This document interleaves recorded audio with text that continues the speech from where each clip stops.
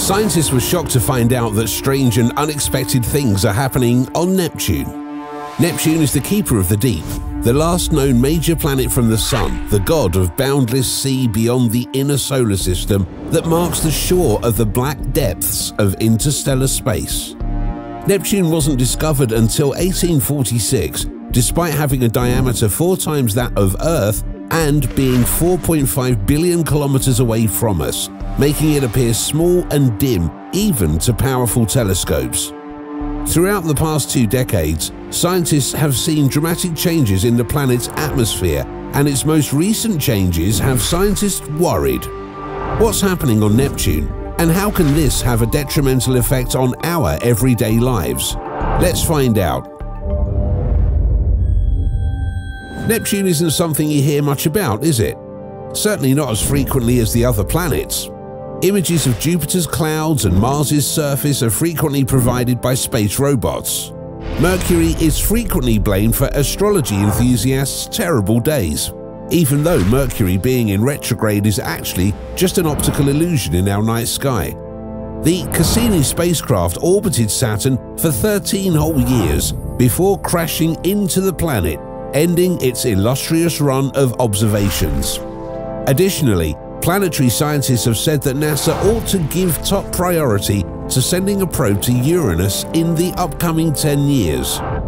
In fact, Neptune's brief presence in the headlines, due to a new study regarding what makes Neptune so blue, was unusual. Even that discovery, according to Patrick Irwin, the study's lead author and a planetary physicist at Oxford University, was unintentional.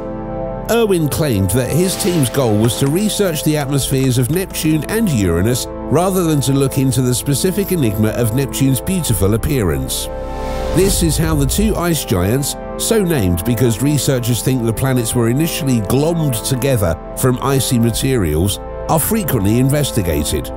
They are roughly the same size, bigger than Earth but smaller than Jupiter and Saturn, and share a lot of other characteristics.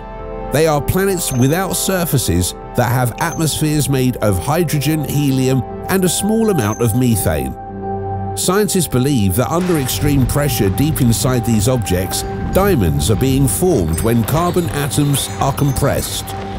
Scientists previously knew that the methane in Neptune's and Uranus's atmospheres, which absorbs the red colors of incoming sunlight and leaves blues and greens for our eyes to view, gives them their generally bluish appearance. Irwin and his associates discovered that a certain layer of methane haze on Uranus is twice as thick as it is on Neptune, though. If there were no haze, Irwin claimed, these atmospheres would be naturally blue. They get paler when haze is added. The scientists hypothesized that Neptune's atmosphere, which is more turbulent, is better suited to stirring up methane particles and thinning out this layer. Because of this, Neptune is the bluest planet in our solar system, while Uranus is a gentle aquamarine, making them the ideal contrast for our most underappreciated planet. Neptune should, in theory, be able to enjoy its position in the cosmic lineup as the planet that is furthest from the Sun. But everyone is still debating whether Pluto counts as a full-fledged planet or not, despite losing its position in the final position in 2006. When planetary scientists aren't arguing over that, they're looking for Planet 9, an imaginary planet that is said to orbit the Sun beyond Neptune and whose existence could be able to explain the odd orbits of some distant celestial planets. If NASA follows the advice of the scientific community and sends a spacecraft to Uranus in the coming years, Neptune will be the only planet that humans have yet to visit on a special mission. It wasn't until astronomers noted that Uranus, which had been discovered by telescope in 1781, was being pulled about in its orbit by the gravity of an unknown celestial body, that they recognized it was there. Finally discovered in 1846, Neptune was found exactly where scientists had expected. NASA's Voyager 2 spacecraft arrived in 1989, many years and technological advancements later, zooming past Neptune and the last stop on a grand tour of the outer planets. We got a close-up view of a gorgeously blue globe, its moons and its rings during the flyby. Undoubtedly, Neptune has rings. Although not as beautiful as Saturn's, they do exist and were created from tiny rock and dust fragments.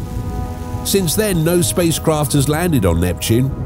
Because Uranus is closer and would be easier for our space robots to reach, planetary scientists recently recommended choosing one ice giant over the other to NASA.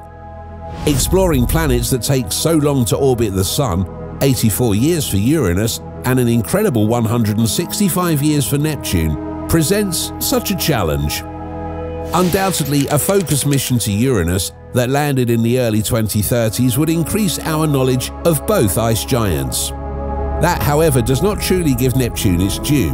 The final planet in the solar system has a unique history and peculiarities that are fascinating and enigmatic in and of themselves and deserving of our focused attention.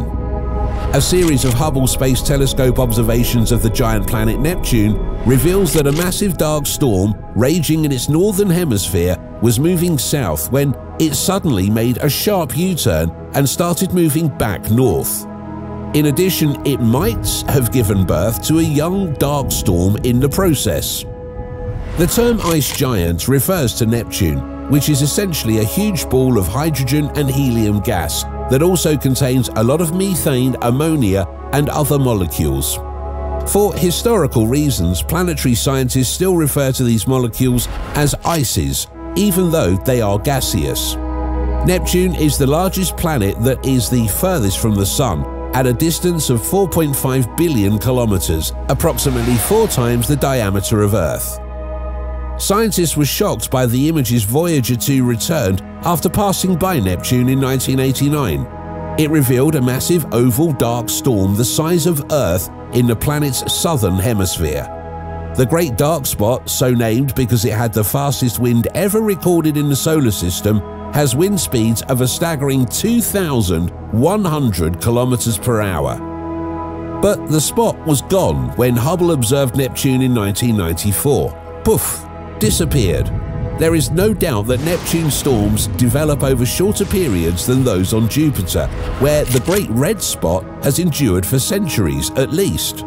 For instance, a small dark patch in Neptune's southern hemisphere was discovered in the same 1994 Hubble observations. This dark spot must have formed between Voyager flyby and the Hubble photos. Since then, Hubble has discovered several more black spots. They develop at mid-latitudes in both hemispheres and tend to move in the direction of the equator, but they face certain death if they do that. As a result of the Coriolis effect, which states that the speed of a planet's rotation varies with latitude, with a maximum at the equator and a minimum at the poles, air flowing outward from a large high-pressure system or inward toward a low-pressure one will cause the system to begin rotating as it meets air moving at different speeds to the north and south. As these Neptunian storms move in that direction, the Coriolis influence weakens closer to the equator, which causes them to fragment. The majority of these storms appear to end up there. Not this time though. In September 2018, Hubble observed a mysterious storm in Neptune's northern hemisphere. The entire continental United States could easily fit inside this enormous, over 7,000 kilometer wide object, which was seen to be traveling south. However, inspections made in January 2020 revealed that the storm's southern movement had been reversed and was now once more headed north. Neptune is a mystery to scientists who study it. But there's more. This storm has been linked to 2 further strange occurrences. One is that it seemed to have created a smaller dark storm at the time it changed its mind and began moving north again. This is predicted to occur by some computer simulations of Neptune's atmosphere, particularly as a large storm begins to dissipate towards the equator, when it can drop smaller vortices. Although it wasn't directly observed since the observation was spaced too far apart, it's possible that this is what happened in this instance. It may have shifted course due to that, according to certain theories. Strangely, unlike almost every other dark storm, this one doesn't have bright white clouds circling its edges. These methane ice crystal clouds are highly reflective and appear white in photographs. Winds carry methane gas up the slopes of the dark storm's high-pressure system, which resembles a mound of air in the atmosphere. Here, the methane cools and crystallizes into ice. Orographic clouds, which occur when water-rich air pushes up the side of a mountain, cools and condenses to create clouds, are typical on Earth. Images from 2019 showed the Neptunian white clouds, but they vanished at the beginning of this year. The strange behavior of the black storm might be related to this, or maybe not. Due to its distance, Neptune is challenging to observe and comprehend, and despite its enormous size, it still appears very small in our telescopes. Additionally, it is challenging to understand what's happening there due to the atmosphere's rapid changes. Neptune also has Triton, a planet-sized world with a smooth, icy surface which it stole from a nearby region millions of years ago. Triton is one of the most fascinating moons in the solar system. As was previously mentioned, Voyager 2 sent back its sole close-up image to us in 1989. But this year, JWST focused on the far-off planet, sending back some of the best images of its moons and rings that we've seen in the past 30 years. Methane, ammonia, and water are among the several chemicals found inside Neptune. However, because methane also absorbs infrared light, Neptune appears relatively faint in JWST images. Methane is very good at absorbing red light, giving the planet an eyepiece appearance of a rich blue. It does, however, have methane ice clouds at high altitudes which, in contrast to the gaseous form, are highly reflective and appear bright. Similar to storms on Jupiter, they appear at various latitudes above the deeper cloud deck. Neptune has several rings just like the other 3 giant planets. These rings are probably made of ice particles that have been covered in different molecules that give them a reddish appearance. This makes them brighter in infrared wavelengths and makes them visible in the JWST image. You can also see Neptune orbiting a dozen minor moons. Proteus is a little over 400 kilometers in diameter, while most are small and irregularly shaped, measuring under 200 kilometers in width. As you can see, several of them are superimposed on the rings. These are known as shepherd moons because it is suspected that Despina and Galatia's gravity may help to condense the adjacent ring particles into little bands.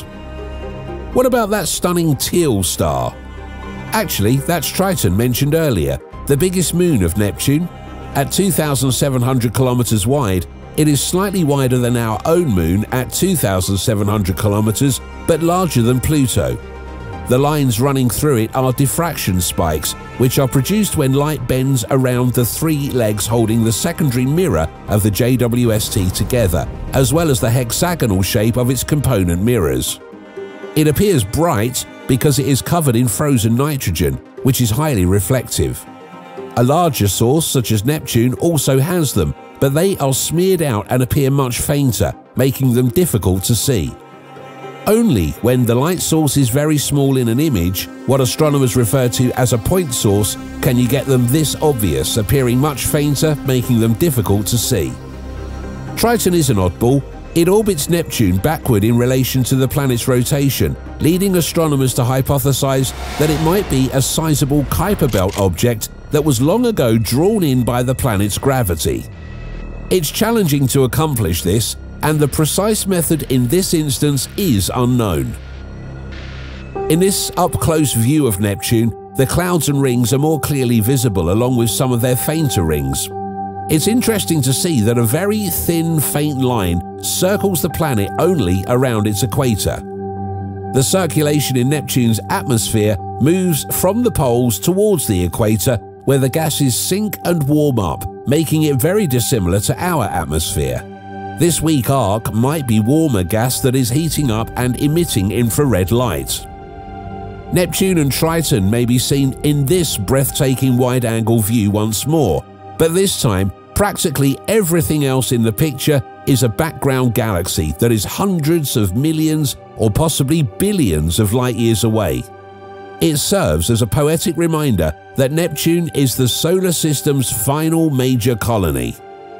Since an orbiter could spend years first at Uranus before moving on to orbit Neptune, scientists are very interested in developing a mission specifically designed to explore the outer planets. Sending a probe that stays on a planet for a long time is the best way to learn about it, as we discovered with Cassini at Saturn. Features come and go, conditions shift, and perhaps most significantly, when researchers uncover novel occurrences, they may direct the spaceship to investigate more closely. While learning new things is crucial, a focused objective allows you to remain and possibly ascertain their origin. We also learned that lesson from the Voyager flybys. Seeing Neptune up close for the first time allowed for discoveries like the dark storms, but if we want to understand them, we need to go there again and again. So are we ever going to Neptune? Obviously not with astronauts, but rather with a spacecraft created exclusively to investigate the mysteries of our 8th planet. The James Webb Space Telescope, the most recent space observatory in existence, is currently watching the ice giant and should produce further, previously unobtainable information about the makeup of its atmosphere. However, it's not the same as actually being in orbit. By that standard, we have no knowledge of Neptune and probably never will. A recent mission plan for an orbiter to Neptune called for an initial launch in 2033 and an arrival in 2049. However, traveling to Uranus first would mean delaying that timescale by at least 10 years. The bluest planet might not get a spacecraft companion until well into the 2050s. Thanks for watching another episode of Voyager. While you're still here, make sure to click that video on your screen for more mind-blowing videos about space.